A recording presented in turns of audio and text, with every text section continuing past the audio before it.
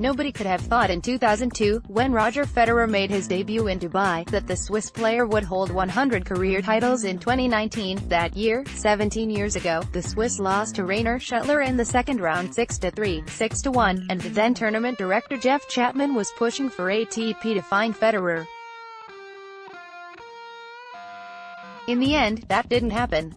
It was a tricky situation because I was in the second round of singles and doubles. The 37-year-old admitted, "I was accused of tanking.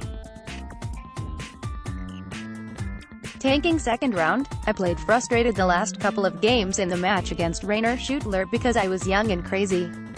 I was so fed up with my game. I just started to go for big shots." Tournament director wasn't happy with what he saw.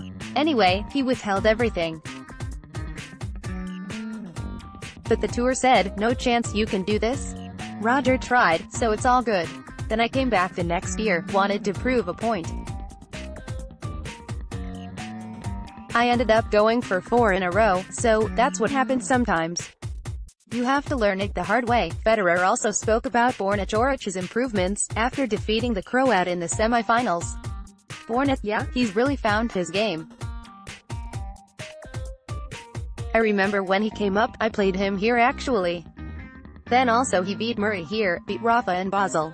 That year he really made a steep ascent. Then he struggled for a while, then found his game again. We've had a couple of tough matches as of late. He beat me on a few of those occasions. I think we're 2-2 in the last 4 maybe. From that standpoint, I know I have my work cut out against either player. I'm happy for Borna to have really understood his game. That's really important at the top level if you want to win the big tournaments, which he has now.